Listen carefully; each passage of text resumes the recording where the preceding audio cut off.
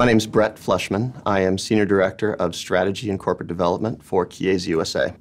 Chiesi is a pharmaceutical company. We're making many of the medications that are needed for smaller, often more severe conditions. My job is about assessing and valuing companies and products that we could bring into Chiesi to add to our growth. The funny thing about valuing a drug is that you have to understand so many things that simply are not written anywhere. There's no web page for it. There's no report you can buy. I have to understand if this drug has reached its potential, if it can be used in a broader patient population, if there are limitations that we perhaps aren't aware of, and most importantly, if there's value that we can take from bringing the drug into our company.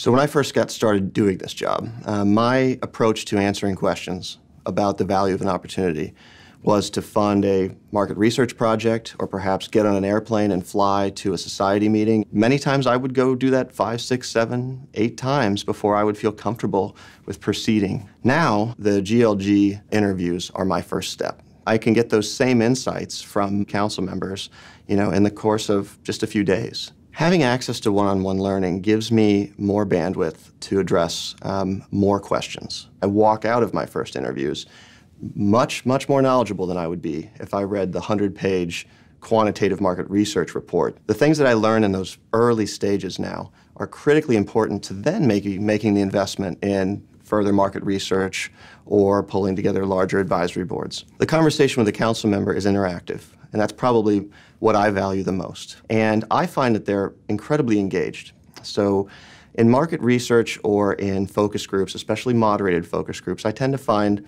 that the respondents are punching the clock. They maybe agreed to do this a couple weeks ago and are regretting that now.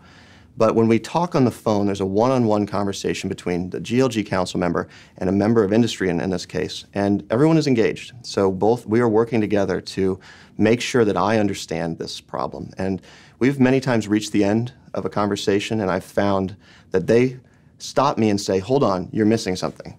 And they spend another 10 minutes with me, ensuring that I have not walked away with the wrong impression. The truth about the pharma M&A environment right now is that there are a lot of companies working very hard to compete to take on the very assets that we are looking at. I have to value this asset in a way that I have complete confidence because we are being as aggressive as we can to try to take on these opportunities. I do these interviews myself, and I would recommend that for anybody who is in my line of work. Once you get one person removed, you start to lose your ability to predict. When I speak with a council member, not only do I get the insights I'm looking for, but I understand how they're answering the questions and how they're thinking. And as you move through a deal and you begin commercializing an opportunity, those types of insights are truly invaluable. It's important for everybody to realize that this exists, frankly. For a long time, it existed, and I'm not sure that our industry was even aware. We've been using one-on-one learning to understand the opportunities we're trying to reach through pharma M&A, but we haven't used it yet to understand how we might better do our jobs, to actually use council members perhaps as coaches, individuals who've been through what I've been through in the past, who were very innovative themselves in their approaches. And we could use this as a method of ensuring that we are, benchmarked to the very top of our game, so to speak. We want to bring on drugs that are important to the marketplace, that have an opportunity for us to increase the value to customers and to patients. And those decisions have to be based upon expert opinion. It's something I wish I had done at the very beginning of my career.